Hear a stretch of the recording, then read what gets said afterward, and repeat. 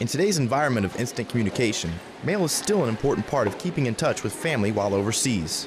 Here's a few tips to make sure that you get your mail on time and to make their job a little bit easier in the process. First, the U.S. Postal Service is no longer shipping lithium batteries. Also, if you want to get your package here before Christmas, make sure you order early.